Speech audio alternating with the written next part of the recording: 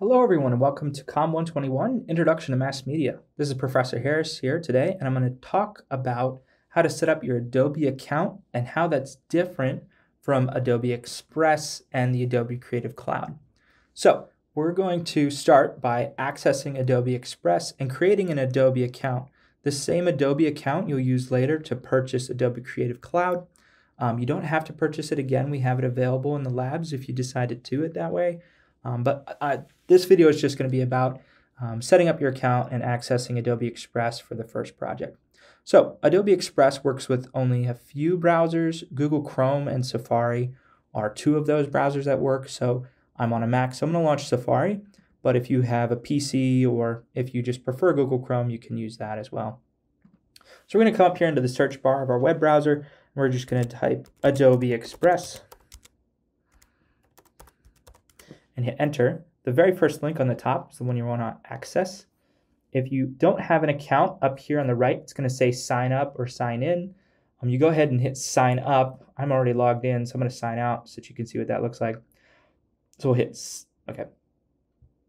If you don't have an account already, you're going to come up to the right here where it says sign up. You go ahead and click sign up. It's going to take you to this page, and you can decide how you want to continue. You could use a Facebook account.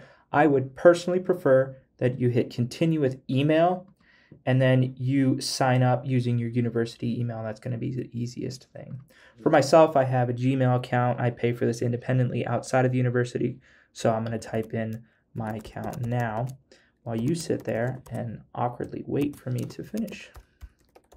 All right, I'm going to put my password in. Close your eyes. All right, I'll say not now. All right, so now it's going to sign me into Adobe Express, and this is going to be my landing page. So now that you're on this landing page, what does it mean? If you look in the upper right, you're going to see you have like this default picture, but essentially what we've just done is we've created a new Adobe account, and we're accessing Adobe Express. Again, the program that we're going to use for the first 4 weeks of this semester. So you can create new projects by hitting this plus button, and it's essentially from this point that you can start working on assignment 1. There's a video link right on Canvas, on the Canvas page, where you can find the instructions on how to do that, and it should look very similar to this. Now, where does this differ from the Creative Cloud? Well, if you click this button here, it's going to take you to the Creative Cloud, or additionally, if you sign on to your Canvas page, and then we go to course information. In the week 1, we have syllabus. So you would open your syllabus, and you can scroll down from here. Give me a second. We're going to find where it says Adobe Software Rental, $19.99 a month. That's going to open a new tab here. And this is something you're going to do in week 5 of this class. We want to be able to have access to the Adobe programs come week 6. So it'll take you to this page. It'll be like, pick a subscription to the Creative Cloud. We'll hit continue. And it's going to ask to add Adobe stock. We don't need Adobe stock, so we'll say no thanks to that. And then it says we're going to be billed monthly, yearly, but billed monthly at $19.99. You'll put your credit card information in, and then you'll hit continue and confirm and whatever else you need to do. But you can see here on the right says $19.99. With the back to school deal, and or if you use your student information to sign up.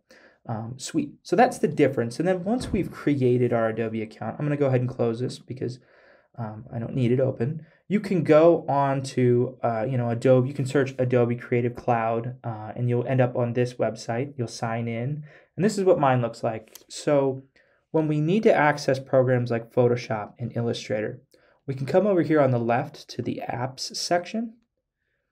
And once it loads the apps, we can see all the different Adobe programs we have access to that we can download. You could also download the Creative Cloud Launcher app. You don't need to do that. You can do that all directly in here. I'm not signed into my main account where I do own it because these all say try or buy. If you're signed in and you've successfully purchased and you're signed into the correct account, these will all say download. And then again for this class, just as a refresher for you, we're going to be using photo. If you want to download this now, you don't need to download this now, but come week 6, You should have Photoshop, Illustrator, InDesign, Premiere Pro, and Audition downloaded onto your computer. Those are the programs that we're going to be working with off of the Creative Cloud. Again, if you don't want to work or you don't want to purchase the subscription, we have classrooms on campus, computer labs on campus that have these programs already on the computers that you can use 100% free. And those classrooms are in Egan Hall. Those computer labs are in Egan Hall, rooms 103. That's the room I recommend most. It has the newest computers, and then they work pretty well.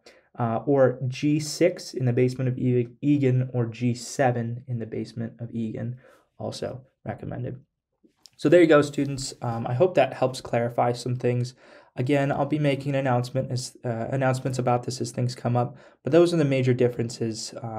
So again, you've got your Adobe Express. This is what we're going to use for the first 4 weeks, 4 assignments until week 5, where you'll get a break week, no assignment, and with that break week, you can sign up for the Adobe Creative Cloud or get ready to go to the labs on campus to use the Adobe Creative Cloud.